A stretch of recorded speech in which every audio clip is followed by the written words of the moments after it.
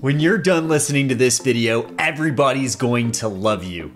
I'm just kidding, guys. They're not gonna all love you, but they will drastically increase your chances of winning new clients and winning new friends in life, increasing your digital footprint's prowess and decreasing the things that make you look bad. So what even is a digital footprint? This is the basics of what anybody and everybody sees when they look up your name.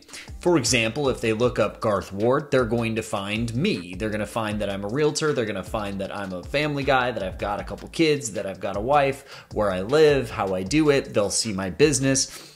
They'll see some things like that. Now, they'll pull up all sorts of media platforms. They're going to pull up Facebook, Instagram, LinkedIn's, YouTube's, anything that the algorithms pull, and that is your digital footprint. What is the thing that immediately pops up when you're searched?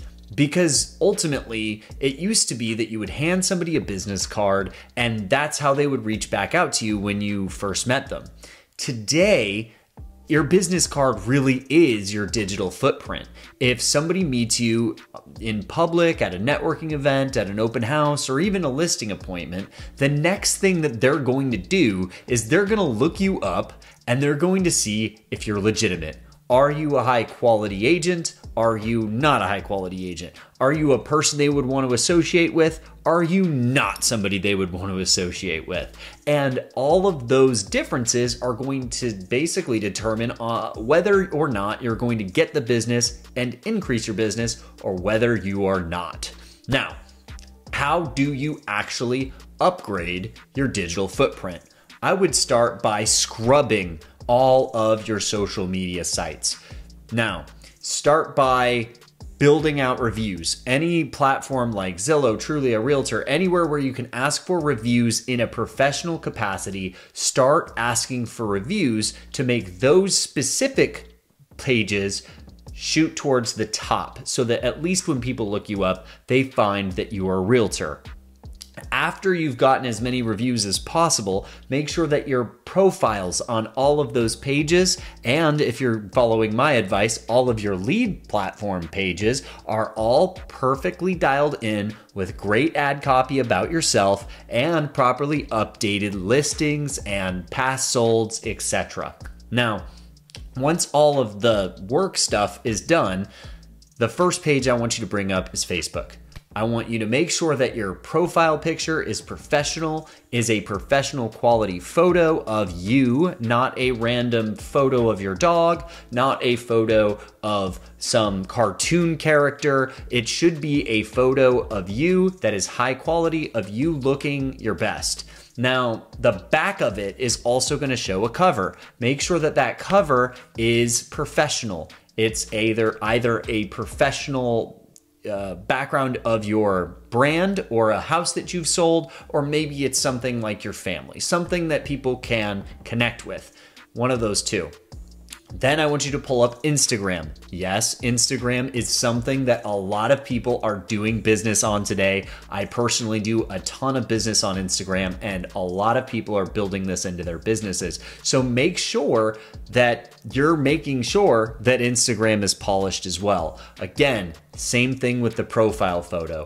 Make sure that your bio actually reads like a professional's. Make sure that the content on the Instagram is real estate friendly. That doesn't mean it has to be real estate, but we're going to get to that in a second.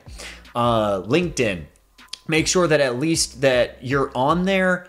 It's not the biggest platform on the market for transactions or really networking in the realtor space today, but make sure that you're on it, that it says that you're a realtor, how long you've been in it, so that if people look you up on that platform and that's their go-to, that at least you show up and you show as legitimate.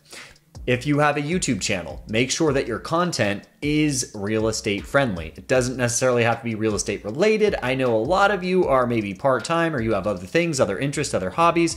If you have those other hobbies, make sure they are things that will not alienate people. The goal of this entire digital scrub is not to get rid of all of your personality. The goal is to get rid of potentially divisive things on all of your platforms. Anything that might create controversy, anything that might create the stirring in somebody's stomach to say, I don't really want to work with this person. Now, scrub all of it. Also, look at your TikTok. I know very few people are still using TikTok, but developments are even sold through there. Properties are sold through there. Agents are getting business there all the time now. So use your TikTok the same way that you would use your Instagram. Make sure that it's professional and dialed in. You'll also want to start working on your SEO, or your search engine optimization. In other words, when people type in your name, how do you make sure what ranks towards the top of those pages and what doesn't? Your goal is to get what you want to rank towards the top of the first page.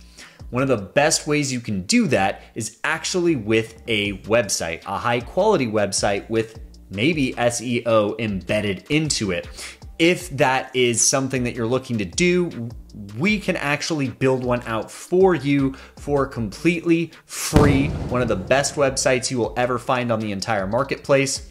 Click the link in the description below if you're interested in setting up a time with me to talk about how we do that, what is involved with it, and we can just see if we can maybe increase your digital footprint a little bit. Now that we've taken out everything that could possibly alienate you from other clients, we want to make sure that posting in the future and moving forward is authentic. We want to make sure that it's personal and it's not just listings and just solds and open houses. Those things are great to remind people that you're a real estate agent and you're in the business and you're consistently working your business like a professional. What I will say is, if that's all you're posting, you are not differentiating yourself from everybody else in the marketplace. There's only a handful of people per 100 that are willing to even put themselves out there online in this business. So if that's you, stand apart from it and build the brand of you. Do that by being authentic, showing your hobbies, showing your interests, showing what you do on your off time, but do it in a way that doesn't alienate. That is the whole strategy of digital footprint scraping and rebuilding.